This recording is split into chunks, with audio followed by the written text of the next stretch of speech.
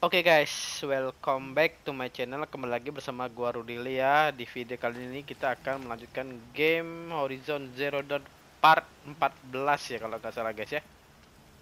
Ya nggak 14 atau 15 gitu. Aduh lupa gua, otak gua loading lagi guys. Jadi kita lihat aja captionnya aja ya guys ya. Nah kita ini udah upgrade nih guys. Tombak kita nih, tombak mana? Udah ada petir-petir guys ya.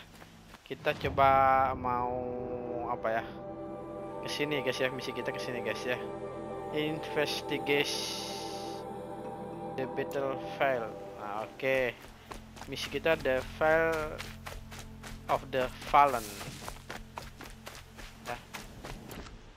Terus guys, kita coba gua mau apa ya guys ya. Nah ini kita mau masuk ke sini, kita mau ganti ini ke sini guys ya. Ya oke.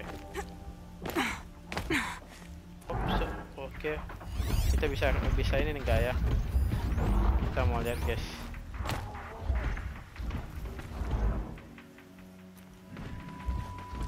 Mana nih, ada pos enggak guys? Ada proper guys. Oke, pelan-pelan nih guys ya. Kita mau lihat, aduh kawan kita guys. Makan tuh. Jangan. Lari dulu teman-teman. Lari dulu. Gua tuh tuh dia datang.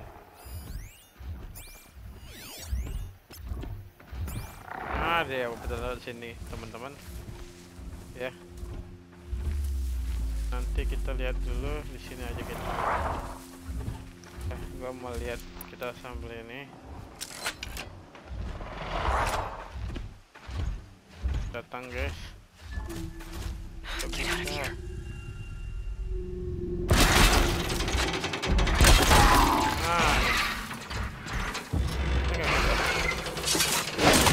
Gak bisa kita itu ya. Gak bisa kita timing. Gue kira bisa. Rupanya nggak bisa. Udah. Oke, kita pergi aja. Tinggalin aja itu. Kita mau ke misi ya. Kita dari ke atas itu guys, makin jauh kita. Oke.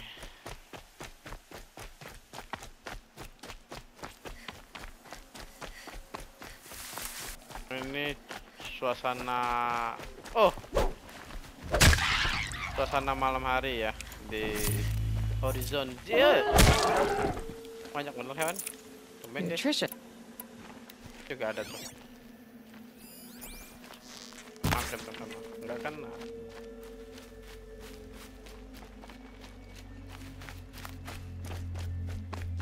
Oke. Kita lanjut ya. Misi kita disuruh ke sana teman-teman. Kita langsung aja ini nyebrangin.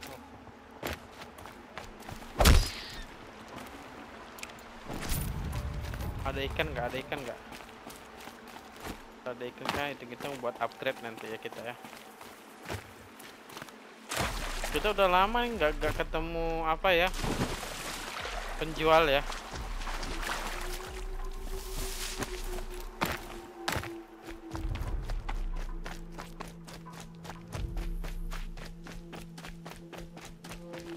Never know when I might need these.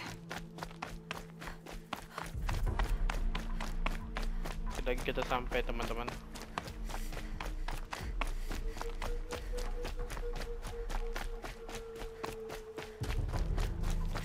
Kita berjalan aja, biasa pakai kuda loh kita. Kita latih fisik AC alloy dulu ya.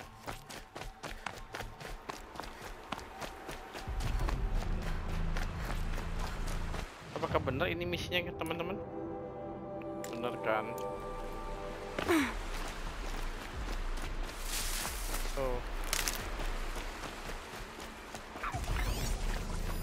Those bloodstains are not the kind that appear around a corpse. They look like smears.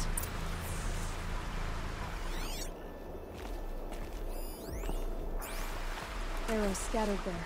They look good as new. Never fired. satu-satu teman-teman. These look like drag marks. Did someone Ada darah. move a body through here? What do you see there? This stain forms a line. As if Tiba-tiba blood muncul dripped aja off the edge of something. si beliau. Like a cart. See? Cart tracks. I think someone moved the bodies here, then scattered them across the field. Wait. Are you saying the dead found here were killed somewhere else? But why would the Shadow Karja do that? At this point, I'm not taking it for granted that the Shadow Karja are responsible. Of course they were. Well, let's follow these tracks and find out.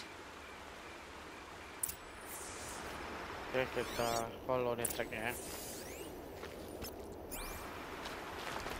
Tracknya sudah kemana tuh teman-teman? Ikuti tracknya terus.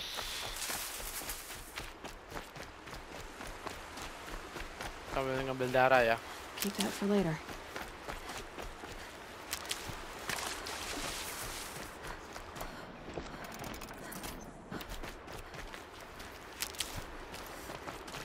Gerobak guys, dicek gerobak.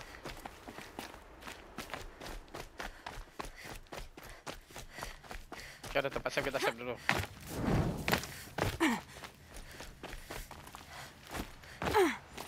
Ke atas ya teman-teman.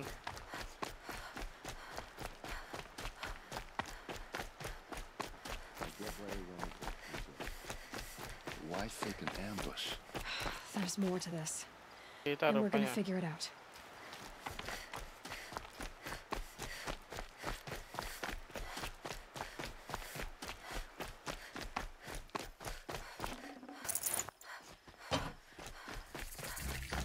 Dapat sampai seperti ini guys. Gerobaknya guys.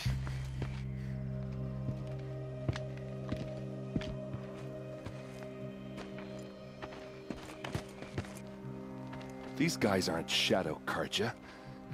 They're from my tribe, the Asaram.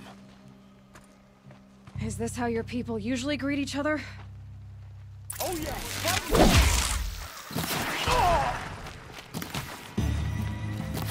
Die!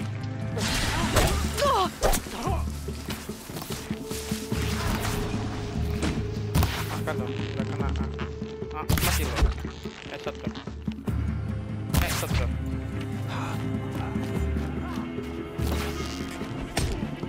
Satu. Mana lagi dia? Uh-oh. What's that? I think it's calling in machines. Udah bersih Get ya. ready. Apaan lagi guys?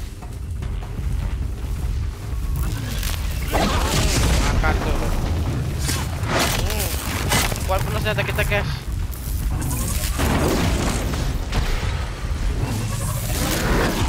Makan tuh. Oh, kuat bener teman-teman. Senjata kita udah di-upgrade, kuat bener. Oh, ini apa nih?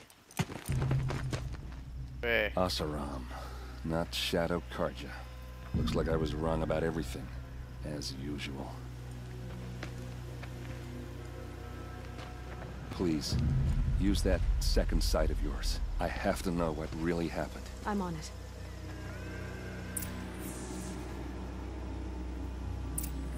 Oke, kita ambil dulu nih. Lumayan buat nambah-nambah. Mana satu lagi? Alah. Sudah kemana nih? Ini teman-teman. Apa tadi? Looks like you could mount some equipment on that thing. There, by the tripod. A used power cell.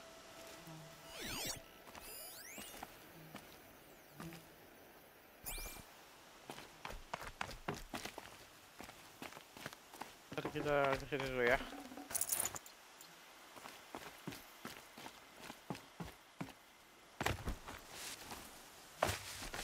Ini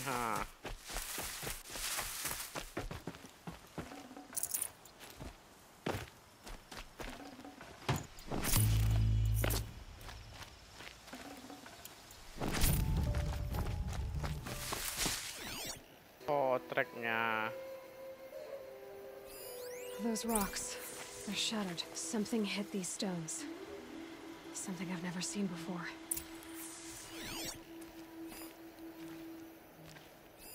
So much blood. A lot of people died here. A massacre. What are those leather straps? Armor straps, cut with a knife. And a rock with blood on it. Itu. Itu truknya.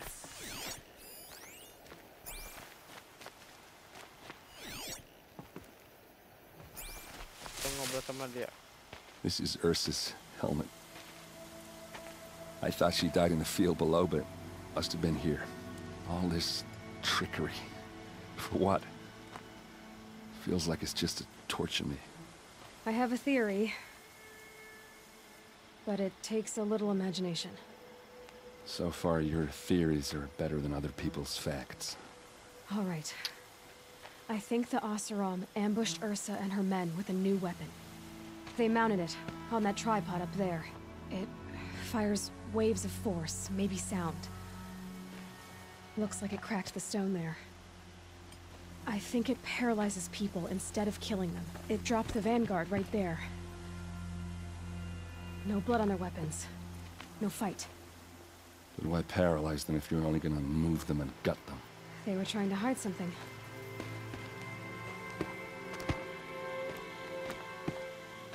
Look here, a bloody rock. That they used to smash Ursa's face in. Or someone else's. These leather straps have been cut, as if they took the armor off someone. That can't be. Her body is lying in state in Meridian. I saw it. You said she was unrecognizable. Maybe they switched another body into her armor, someone around the same size, and mutilated it enough, so it could have been anyone. Even Ursa. Go back to Meridian. Take another look at that body. If it's really Ursa, of course I'm wrong. But if I'm right... Then my sister could be alive. I'm going. Meet me back there when you can.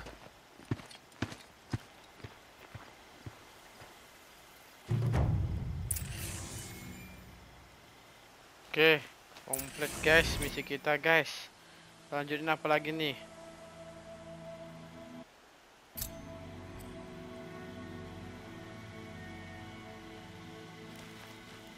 Nah, selanjutnya misi kita into the apa tuh?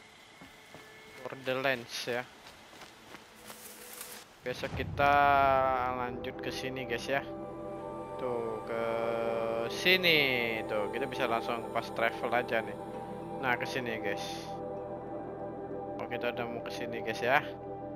Oke, di kesempatan video ini kita sampai sini aja, video pendek aja karena misi kita udah selesai. Kita main Horizon Zero Dawn ini